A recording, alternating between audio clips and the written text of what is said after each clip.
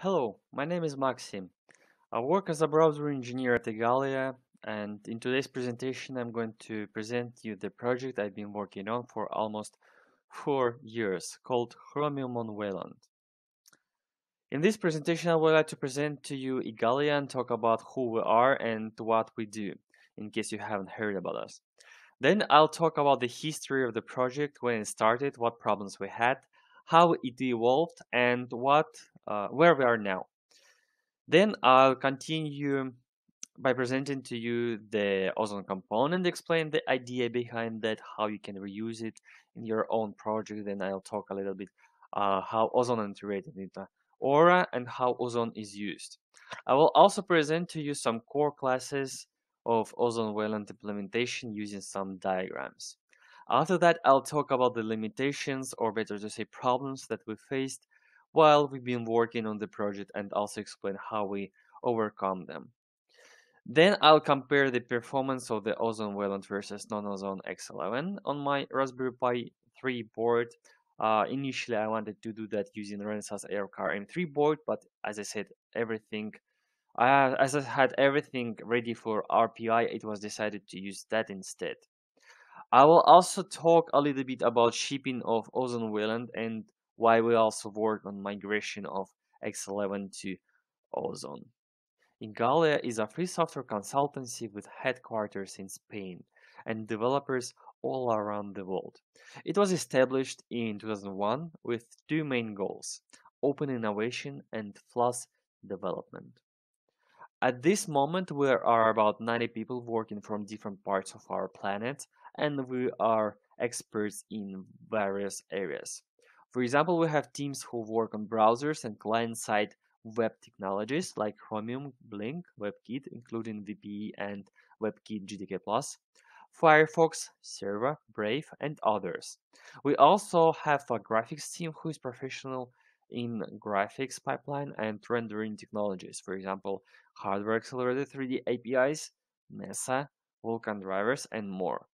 Our next team is proficient at compilers and programming languages and contributes to JavaScript through TC39, and they also work on V8, JavaScript Core, and other stuff. Our multimedia team has experience with GStreamer, VA API, and many other media solutions. We also work on embedded Linux device drivers, accessibility, virtualization, and cloud. Igalia contributes to many different places and is a member of different groups, or contributes to these different groups. So, World Wide Web Consortium, where we co-chair the area working group, also Linux Foundation, Chronos groups, eCMEA, and others. On this map, you can see where we are from. Igalians live and work in almost every part of the world. But okay, enough about Igalia. Let's start with the history of the project. The project was started in May 2016 by our fellow colleague Antonia Gomez. In the beginning, it was mostly a research project with a requirement to analyze whether Intel's implementation would be suitable for the upstream and whether we could merge it to the Chromium's mainline repository with as least changes as possible. We contacted some UI core engineers at Google, and we were told that a new Moose plus Ash project is being developed, and it would be wise to start to work with that from the beginning. That project goal was to turn UI into a separate service, and it was initially designed for Chrome OS needs. We also realized that Intel's approach wouldn't be accepted, as it was designed in such a way that Wayland connection was established in the GPU process, that is subject to security problems and sandboxing. Over a course of development and research, we had been refactoring the Moose and Ash project so that it could be reused for Linux. However, in March 2017, we were told that we should hold on sending patches with changes for Moose, and it was decided to move downstream instead. In April 2018, when we went to BlinkOn 9 in Sunnyvale, we presented to Google our work in more detail, and after some discussions, it was decided to use direct Aura integration. I'll explain the design of Ozone and our integration later. Since that time, we have started to work in upstream again. We merged most of our patches that were related to ozone wetland and continued the development on the tip of the trunk. It's not really related to the ozone project now, but in 2019 it was announced that Moons plus Ash was finally discontinued. And from September 2012, ozone is part of the regular Chrome builds and can be enabled with the runtime flags you can see here on this slide. But what is ozone? Ozone is a platform abstraction layer beneath the Aura Windows system that is used for low-level input and graphics. And it is worth noting that Aura is actually well, as I said, Windows system for Chromium, that's internal component, which is platform independent, and you can treat it as, I don't know, GTK or anything like that. The goal of the project is to make porting to different platforms easy. First of all, Ozone is about interfaces, not if-devs. That is, the differences between platforms are handled by platform-specific objects instead of conditional compilation. All the implementation details are left to the platforms implementing different Ozone interfaces. Secondly, Ozone offers flexible interfaces. This must offer only what Chrome needs. This idea also excludes dependency on Chrome components. Only Chrome depends on Ozone. The third point is that ability to choose backends with runtime flags. That means a single binary can be reused many times. For example, in the Ozone support for Linux, at the moment it is possible to switch between Wayland, X11, and headless backends. On Chrome OS builds, there are even more options: DRM, X11, Wayland, and headless. And the last advantage of Ozone is that it eases downstream development. Not all of the backends end up in the upstream, and the goal is to make life of the downstream maintainers as easy as possible.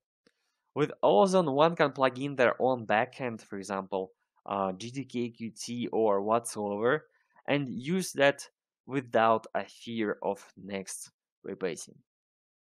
So given that you are now familiar with what Ozone is, let's speak about the design of Ozone, how it integrates with Aura, and how Ozone Wayland is designed. Ozone lives both in the browser process and the GPU process side. This diagram represents the UI part of the Ozone that lives in the browser process side. On the left side, you can see the platform-independent Aura implementation for Ozone, and the right side, you can see the Ozone implementation itself. So, desktop window tree host platform is our main class that inherits window tree host platform that holds the platform window, and it has a one-to-one relationship. And in other words, if a new window needs to be created, a new desktop window to host platform is created as well. That class is responsible for forwarding various requests to platform windows that Ozone implements.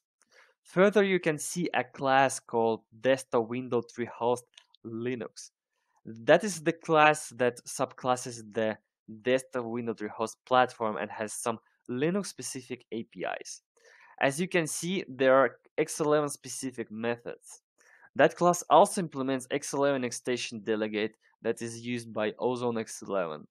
Most probably we will remove them once all the X11 specific bits are moved to Ozone. It's also worth noting that other platforms such as Windows and Mac may also need to implement their own desktop window tree host, inheriting the desktop window tree host platform, of course, when they start migration to Ozone because of some differences in each of the platforms. And going back to the desktop window tree host platform, you can see that it implements the platform window delegate as well. This delegate is the way how Ozone can communicate back to Aura. For example, it sends UI events, notifies if the window got closed because of some compositor side actions, and it also sends notifications about bounce changes and others. On the right side is Ozone. As was said before, it's based on public interfaces, and all the implementation details are hidden and are not visible from the outside. The core class, that is also a singleton, is Ozone Platform. It has methods that platform should implement. For example, initialization of UI, GPU, creation of windows, and others. Here on the right side, I presented two Ozone implementations, X11 and Wayland, that provide some implementation details for both of the backends.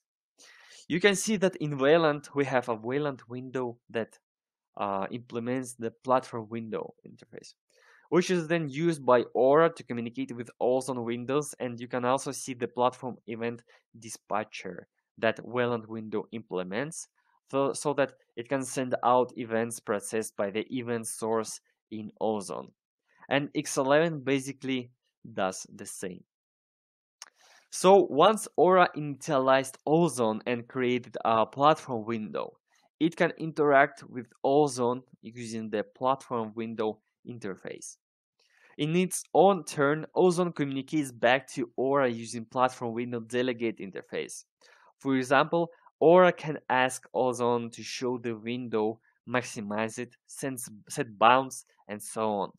In response, it can receive an on activation changed, on window state changed, and other calls. Let's talk about the design of the Ozone Wayland in more detail. As was said before, our main entry point to Ozone is Ozone Platform Wayland that implements Ozone Platform. The Ozone Platform Wayland is responsible for creating all the core classes. For example, Wayland Windows, Wayland Connection, Input Method related classes, and others. The Wayland Connection is the core internal class. It handles a connection to Wayland and holds a Wayland display. It also handles Wayland seeds and registry. Whenever Wayland is initialized, Wayland Connection receives globals from Wayland, binds the interfaces, and creates C++ wrappers, for example, Wayland Keyboard, Wayland Pointer, and Wayland Touch. It also creates a Wayland event source that is the main processing unit for events. Whenever Wayland sends keyboard, pointer, or touch events, they are forwarded to Wayland event source that translates them to Chromium's internal type, which is the UI event, and it also decides what Wayland window should receive the event. Of course, this decision is based on native capture that Chrome sends and also on the focus events. Wayland Event Source is also the owner of Wayland Event Watcher, the class that is responsible for watching for file descriptors readiness coming from Wayland Compositor, so that events can be read from the pipe. Wayland Connection also owns Wayland ZVP Linux daemon buff, Wayland DRM, and Wayland Buffer Manager host. The last class is responsible for managing Wayland buffers that can be backed by DMA buff or shared memory. I will explain how this works later.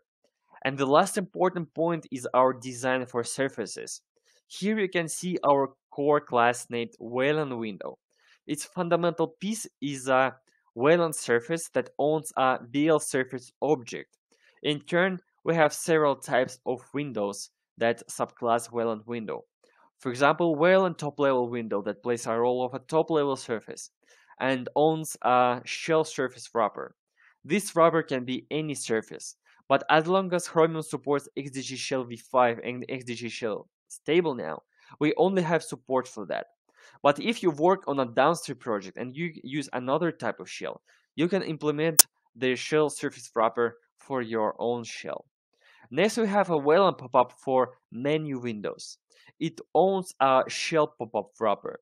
The shell pop-up wrapper is again an interface that your shell can implement. In the upstream, it is XDG shell, of course, and XDG shell v5. And the last one is Wayland auxiliary window. It owns a VL subsurface and it's mainly used for tooltips and drag and drop arrows. So that's about the core design. And let's speak about the problems we faced and how we tackled them. During the development of Ozone Wayland, we faced two problems. The first problem was Wayland EGL. Given that Wayland connection lives in the browser process and all the GPU related stuff happens, of course, in the GPU process, we had a problem. VL EGL surface couldn't be created because VL surface wasn't accessible from another process. This is the fundamental difference between X11 and Wayland. In X11, you can pass a handle for the X window to another process and use that. In Wayland, everything is different. Each client has a sort of sandbox connection, and other clients cannot manipulate objects that belong to other clients.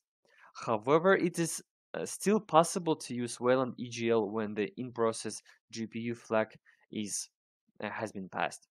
That is, GPU runs in a thread inside the GPU process in this case. But we use Wayland EGL only if libgbm is not available. Another problem is the tab dragging feature. It was of course possible to use the existing drag and drop protocol for that, but with a limitation.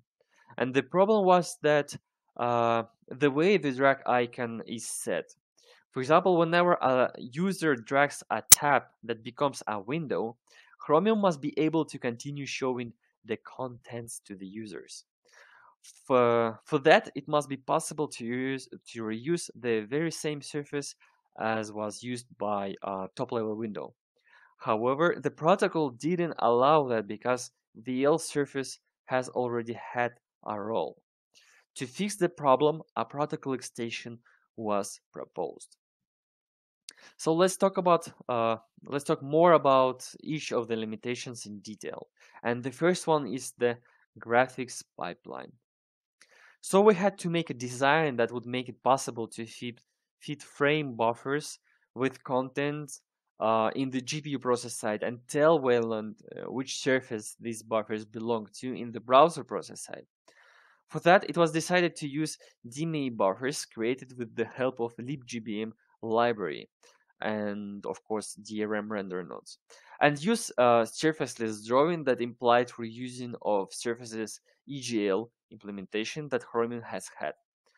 We also used Mojo for inter-process communication, and Mojo is actually a collection of runtime libraries providing platform-agnostic abstraction of common IPC primitives, message IDL format, and a bindings library with code generation for multiple target languages to facilitate convenient message passing across arbitrary inter and intra-process boundaries. So we also used, in addition to just Mojo, we also used associated interfaces of Mojo so that we can ensure the order of messages. That was really important. That approach allows us to enable GPU memory buffer support and use zero copy with Wayland. So some diagrams here are to help you to understand the design better. In the GPU process side, you can see the Wayland Buffer Manager GPU that is owned by Ozone platform. And yeah, as I said, we usually have two instances of that, one living in the GPU process side and another living in the browser process side. If we have only one process and we run in the in-process GPU, we have only one instance of Ozone platform, which is natural. So the manager communicates with the Wayland Buffer Manager host that lives in the browser process side. You can see this object in blue. So its communication happens via Mojo, and we pass DMA buff handles to that, also buffer IDs and surface IDs for buffer management. The host manager communicates with Wayland then and tells it that it must attach a buffer X with ID Y to that surface and another buffer to another surface, and so on.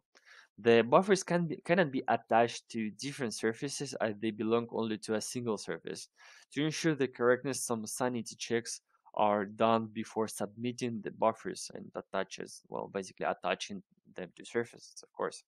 So when Wayland Compositor releases a buffer after it was submitted, Wayland Buffer Manager host sends on submission call back to Wayland Buffer Manager GPU via the module pipe, and the Buffer Manager GPU searches for the GPU surface that this submission belongs to and notifies it about that.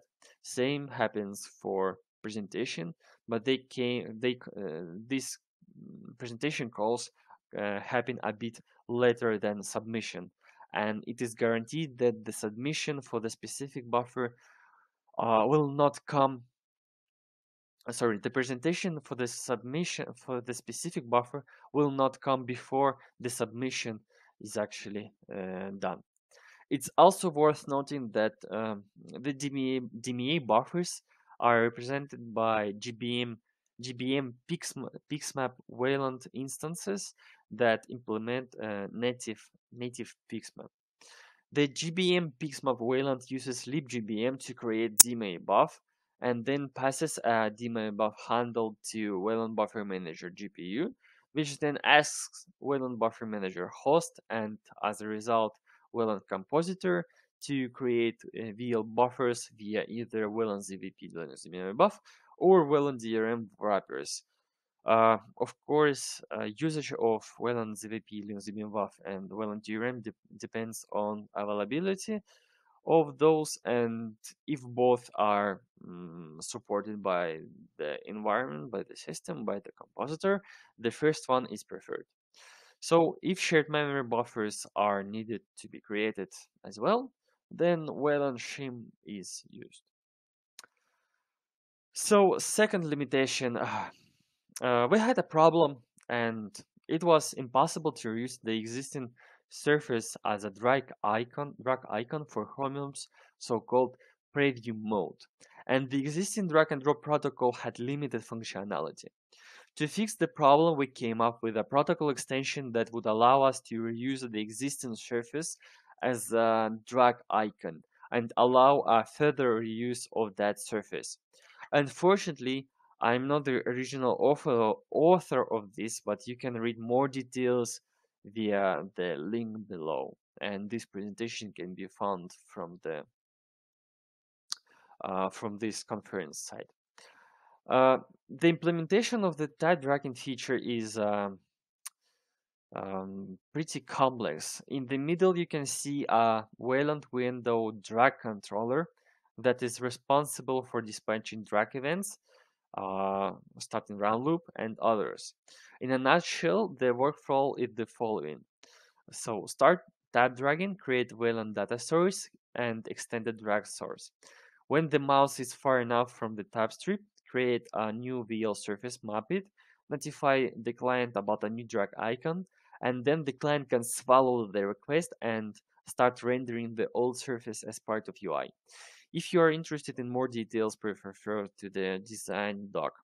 And yeah, it has quite extensive section that describes this behavior. Now comes the most interesting part. One may ask, why do we need Wayland? And here is why. So on the left side, you can see Chromium running with Ozone Wayland on my Raspberry Pi 3 Model B Plus board. And it runs on the Yocto Dunfield release with Weston. On the right side, you can see Chromium running with X11 on the same device, but on Yocto with how it's called SATA. So it's a pure X11 session. There is a big difference between the two. In the case of Wayland, Chromium could run at about 22 to 25 FPS with 100 fishes, while Chromium on X11 could only run at about 6 to 7 frames per second while running the same demo. I can also say to you that at the moment I am working on VA API support for Ozone Wayland, And once that is out, there will be even more difference between X11 and Wayland. And the current plan is to use existing vAPI implementation that Chrome OS with DRM uses. So you may ask how you can try Ozone Wayland on your devices and what's the status of the project. We have already implemented mostly all the features that Chromium on X11 has had, and there are just a few missing, and one of those is the tab dragging feature. We also have a build board that exercises test suits with Ozone Wayland X11 and headless backends. In total, there are 10 or 12 test suits running, with more coming later once we get more capacity for that bot, and it actually happens now as you listen to this presentation. And last but not least, Ozone has been part of Chrome releases since version 87. So if you are using Chrome for developers, you can try Ozone by using the runtime flags you see on this slide. Just run Chrome with -- enable features equals use Ozone platform, and then -- Ozone platform equals Wayland, or X11 if you wish to try Ozone X11 as well. And that's it. So yeah, we also have a meta browser recipe that we update on every release, and you can try it from the OS system if you are interested in Yocto. So so far so good, but there is still one problem, which is X11. So in order to ship Ozone for Linux and make it default, it is required to also migrate X11 to Ozone. I don't think I'm going to go into much detail here, but here are some interesting facts. So we started working on that in May or June 2019, and the effort included refactoring of various X11 and Linux-specific components so that they can be reused by Ozone. While doing so, we were also enabling more and more features on Ozone Wayland, like status icons and others. And in September 2012, we achieved a major milestone. As I said, Ozone became part of Chrome release for Linux. It is still disabled by default, but it was something that users could start experiment with. At the moment, we are working towards refactory components that are still X11 specific and sharing them with Ozone X11.